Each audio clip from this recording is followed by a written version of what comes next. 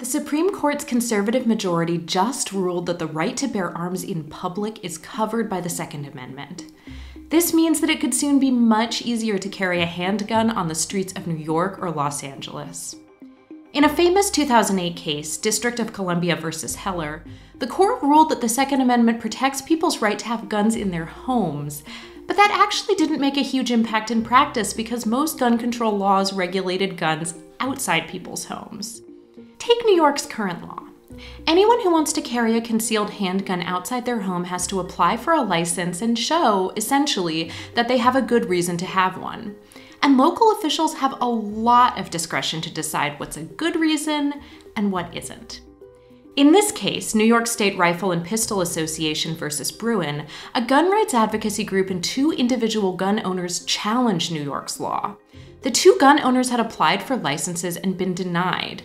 They said that violated their Second Amendment right to bear arms. The court agreed. In the ruling, which all 6 of the court's Republican appointees signed onto, Justice Clarence Thomas wrote that the Constitution protects an individual's right to carry a handgun for self-defense outside the home. Requiring people to prove that they have a good reason does indeed violate the Constitution. But the ruling has limits. In a separate opinion, Justice Brett Kavanaugh clarified that states still have power to regulate guns, just not with New York's level of scrutiny. 5 other states and Washington, D.C. have laws similar to New York's, but the 43 states that have more lenient licensing requirements for carrying a handgun in public are still okay, according to Kavanaugh. So basically, this ruling sets the stage for more fighting over which gun regulations are constitutional and which aren't. But it will also have an immediate impact. About 1/4 of Americans live in states with laws like New York's because those states are among the most populous in the country. And it will now be easier to carry a gun in public there. Americans are really concerned about gun violence right now. So what will they think of the ruling?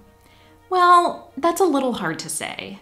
Just before the mass shooting at an elementary school in Uvalde, Texas in May, a Marquette University Law School poll found that among Americans who knew enough about the case to have an opinion, a majority were in favor of the Supreme Court ruling that the Second Amendment protects the right to carry guns outside the home. But a June poll conducted after the shooting by YouGov and The Economist found that a majority of Americans wanted states to be able to at least restrict carrying guns outside the home.